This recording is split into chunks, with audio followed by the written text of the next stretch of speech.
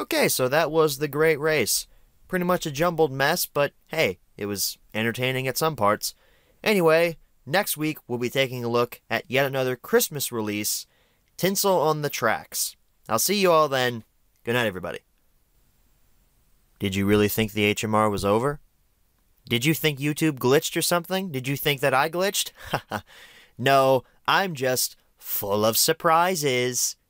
Anyway, welcome back to Thomas & Friends Home Media Reviews. Today's review is on The Great Race. Kind of spoiled my end review of the film, but hey, you don't know my in-depth thoughts on it, so stick around for that. Let's go ahead and jump into the history section of The Great Race.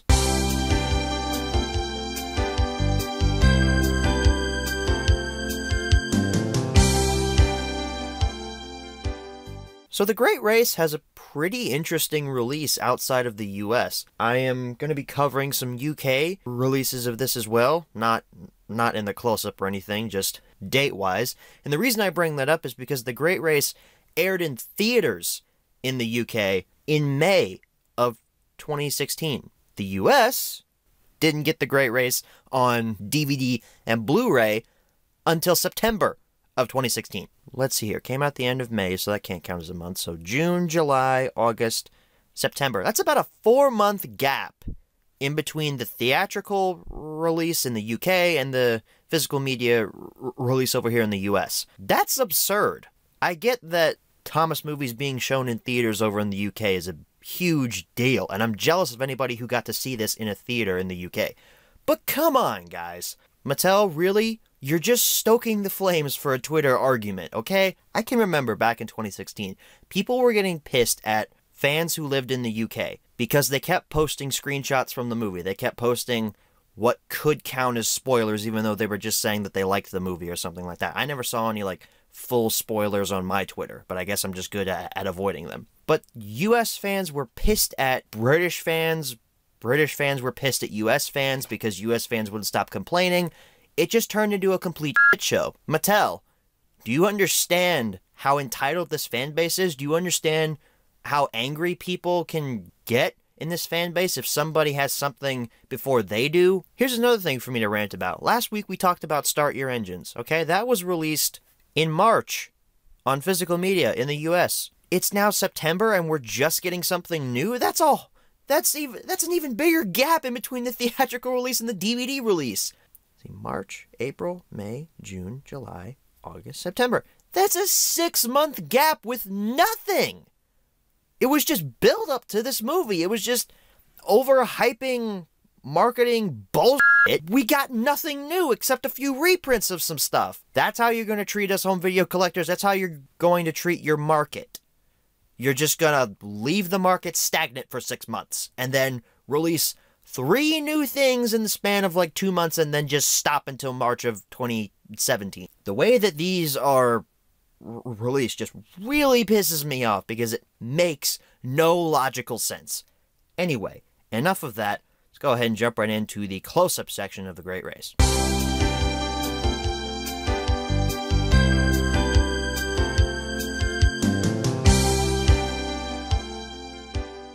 Alrighty, everybody, here's your close-up look at The Great Race. Now, it's weird. We're starting off with the Blu-ray here. That's because I do not own the DVD-only version of The Great Race. I only picked up the Blu-ray back when this movie first came out, and I really don't see a need for owning the DVD-only version nowadays because, you get a DVD included here, and really the only reason that I would own that is for the case and for the digital HD copy, which I don't need that either, so I just have the Blu-ray. So we're only going to be looking at the Blu-ray case today, since we don't have the DVD, but rest assured there will be a DVD menu tour. So anyway, we start off here at the top, Blu-ray plus the DVD plus digital HD, very similar to Legend of the Lost Treasure and Tale of the Brave. You've got a really, really, really nice poster. I love this poster. You've got Thomas and Ashima up here on the front and center. The Great Race, the movie up there at the top. All new movie, along with Flying Scotsman and Shooting Star Gordon on the respective sides. Again, this poster is awesome. I really dig this poster art. Much better than the movie, actually. Hit Entertainment logo on the side, Thomas and Friends logo, The Great Race again, portrait of Thomas taken from the front, Blu-ray plus DVD kind of shoved in down there at the bottom along with the Universal logo. On the back, HD picture and theater quality sound, Thomas and Friends logo, The Race is on for Thomas and Friends, blurb about what's on the disc, UPC code peeking out through the slipcover, meet 13 new friends including Ashima, and this really awesome photo of all of the international engines including Thomas, Gordon, and Flying Scotsman there on the back. Really love this image. Even though you don't really meet 13 new friends, it's really you just meet Ashima, Vinny, and like one other person. Sort of. Frida. Yeah, you meet Frida. You have a little indentation down here about ultraviolet and digital HD. It also works with iTunes if you go that route. Your bonus features include 3 sing-along songs. Or no, 4 sing-along songs. I can't read, I guess. 20 character shorts and 8 Guess Who puzzles. Link to the Thomas and Friends website down there at the bottom along with copyright information. Take off the slipcover here. Pretty much exactly the same underneath, except your image is now shifted down to make room for the Blu-ray disc up here at the top. It also says feature-length movie up here at the top as opposed to all-new movie. But other than that, pretty much the same. Except this image is now shifted up. The blurb is now shifted around the UPC code here. You also don't have The Race is on. You don't have as much room on the Blu-ray case. Same bonus features listed, same copyright information and such, except you have text specs down here on the bottom. Open this up. There's your disc. It's pretty much the exact same art as the DVD, which is over here, except for the giant Blu-ray disc logo at the bottom. And there's your DVD for comparison's sake. Both of them are squished up versions of the bottom poster. Bottom half of the poster. Put that down there. Here's what your digital HD copy code looks like. I've already used my code, so don't try to steal it. And on the back, hey, look at that, Jurassic World. That's a funny advertisement to get on a Thomas and Friends product. Put that down there. Here's your product guide for The Great Race. You've got Trackmaster, some more Trackmaster. Or no, that's Wooden Railway. I was weirded out by the fact that they had Wooden Railway on like a Trackmaster ad, but no, that's actually the Wooden Railway set. That's the Sky High Bridge Jump set. And an advertisement for Extraordinary Engines, coming to DVD and Digital HD spring of 2017. You've also got a listing for some other DVDs down here at the bottom that you can purchase. Here's some books, but who reads books anymore? Some Thomas clothes and writing things. Advertisements for Little Big Club.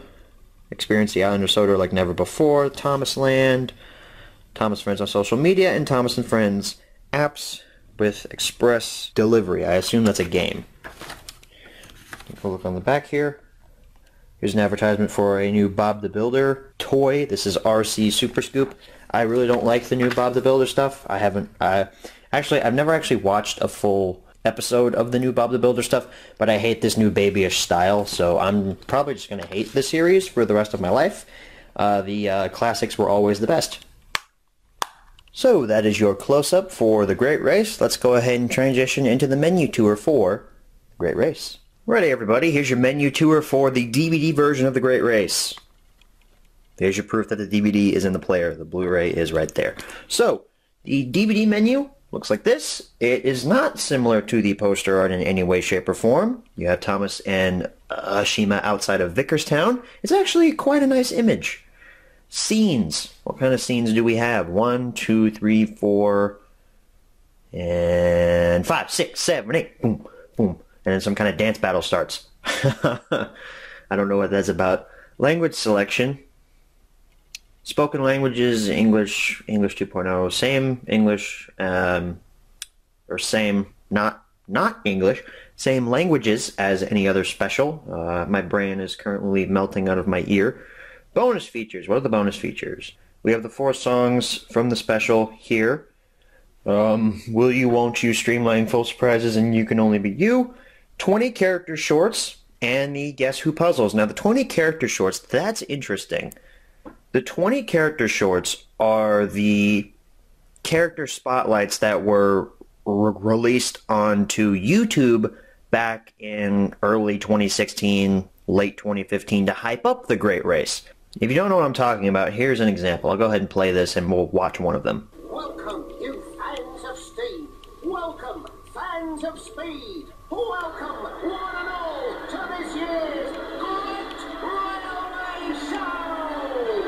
Only here can you witness the mightiest locomotives from all over the world, competing in feats of strength, speed, and skill. Allow me to introduce you to this year's contenders. And here is Axel of Belgium. And just look at those. So basically what these are is, it's a little short, they're about a minute and a half long each, and it highlights one of the international engines here in this little segment. You can see he's got like stats over here. He's like a video game character. Speed, weight, length, fuel capacity, strength, and agility. And yeah, it's basically highlighting a international engine for their attributes in the Great Railway Show. God damn, this is, look at that, 25 minutes long for all of these character shorts. Now, I did mention in the past that, yeah, we got some exclusivity with the Blu-ray of the Great Race. That's not really true. I thought that the 20 character shorts were only on the Blu-ray and not on the DVD. I was wrong. Unfortunately, there is no exclusivity to the Blu-ray like I thought there was. However, there is some exclusivity to this release. I'm holding up the pamphlet here because I can't grab anything else. There's some exclusivity to this. There are 3 character shorts on this release that have not been put out on the Thomas and Friends YouTube channel. At least not back in 2016 when these are being uploaded. If they have been, it's been very recent. The 3 characters that have spotlights on here but are not currently released on the Thomas and Friends YouTube channel, probably, I'm not going to fact check this, someone else can do that, are Thomas, Etienne, and Frida. Kind of weird that they didn't put out the Thomas character short on the channel since Thomas is the title character, but I guess they ran out of time because the Great Race was, you know, marketed quite a bit back then. So that's the menu tour for the DVD version. I will go ahead and transition into the Blu-ray menu. Alright, so here we are for the Blu-ray menu. There's your proof. The DVD is behind the pamphlet there. So already starting off here, the Blu-ray menu is better, in my opinion, because of the fact that, hey, we get scenes from the movie playing in the background. It's not just a standard image. That's what I like a lot about special menus. It was weird that The Great Race didn't have moving images for the DVD version. I can't remember if Legend of the Lost Treasure did or not. I think it did for the DVD version. I know it did for the Blu-ray version. But, hey, we don't have the standard universal Blu-ray menu. It's actually changed. If you recall, the standard universal Blu-ray menu had your options over here. But now it's changed to where it's a blue bar down at the bottom. It almost looks kind of like the news in a way, you know, when like when you're watching the news or something and you see things like scrolling across the screen like, oh, Trump said this or something like that. Yeah, that's what that looks like to me. So play, scenes, I assume they are the exact same scenes as on the DVD. Yep, pretty much. Language selection, same language options as before, except now we have subtitles for the Blu-ray version, which is just English for the hearing impaired. The bonus features, again, are exactly the same as on the DVD. Kind of kicking myself for saying that, oh yeah, we got exclusivity with this Blu-ray. No, the only thing exclusive with this Blu-ray is the fact that it's in full HD, which is a great feature because I love Thomas in HD. Thomas looks absolutely gorgeous in HD, and I'm sad that this is our last Blu-ray that we'll be covering on this show. Unless, of course, I, go back and pick up Misty Island Rescue and King of the Railway and stuff like that on Blu-ray, which I'm actually planning on doing, so those will actually be the last. But in the main timeline, this is the final Thomas Blu-ray that has been released. Because Mattel are stupid and they like living in the past. Anyway, that's it for the menu tour. Let's go ahead and transition back and answer the 5 main questions, as always. Okay, so we're back from the close-up, and now it's time to answer the 5 main questions, as always. Number 1, where can you pick this product up? I have seen a few just DVD-only copies of The Great Race in my Walmart a few times. That was back in 2017. And if I'm going to be for real, I'm not a good judge at what's being reprinted and what hasn't been, because I guess I just live in a complete dead zone when it comes to Thomas stuff.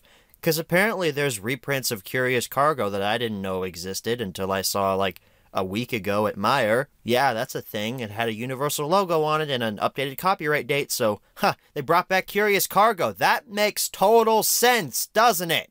Anyway, I'm just going to say that you can find this online because that's really your best option. Number 2, is this product still being printed nowadays? I'm going to say no to this. Number 3, should you pick this product up? Again, I kind of spoiled this in the opening bit with my full of surprises joke, but The Great Race is a mess. Okay? I remember in my review I said something akin to, yeah, The Great Race is fun, I enjoyed it, it's not as good as Legend of the Lost Treasure. Wow. Rewatching it this time, The Great Race is not very good. I mean, wow. That's what you came up with? This plot is what you came up with. This disjointed plot that would make a Transformers movie laugh at you is what you came up with. You can't see me right now, but I'm face palming because how? How did Mattel think that this was good? You know, part of me feels like I'm being a little mean in this HMR, but you know what? I don't care at this point because The Great Race, not great. Matter of fact, it's not very good. It's kind of mediocre. The mediocre race is what this really should be called. So let's start off with things that I liked. I like the comedy. I laugh at most of the jokes. Not as much as I did when I first saw it. I thought the movie was hilarious whenever I first saw it. But over time, some of the jokes kind of wane. However, the ending stinger with Diesel being shipped out on the boat screaming, "I'm full of surprises," that gets me every time. That will always be funny. And as I've said previously, I am cool with comedy in Thomas and Friends. If you watch my Wooden Railway series, that's all my series is comedy. Okay? With some serious moments and some, like, Railway series and TV series influences thrown in there. But it's mostly comedy. I'm cool with Thomas and Friends having comedy, just when it's at the right moments. And for the most part, The Great Race has its comedy at the right moments, for the most part. I love the Flying Scotsman. I think the Flying Scotsman was a great addition to this movie, and he sounds exactly like I thought he would. I think I mentioned this in my review back in 2016 as well. But Flying Scotsman, absolutely perfect. I wish he had more screen time. The Great Race itself, when that actually happens, that's a lot of fun. I enjoy watching that. That's awesome. That, like, whole 2 minutes of footage that makes up for the entire title, which doesn't make any sense. Why? Why is this called The Great Race? Why? The race is like 2 minutes of the movie. And even at that, it doesn't really impact the main storyline. If anything, The Great Race itself is a subplot. This movie should be called Ashima and Thomas on Sodor, and then, oh look, Great Railway Show for 15 minutes, movie's over. That's what this should be called. That'd be a more accurate title. Or better yet, I proposed this in my 2016 review. This should have been called Thomas and the Great Railway Show, or just The Great Railway Show. Because that's what this movie is. It's building up to The Great Railway Show. Even with that fact, The Great Railway Show lasts for, I don't know, maybe 20 minutes of the movie.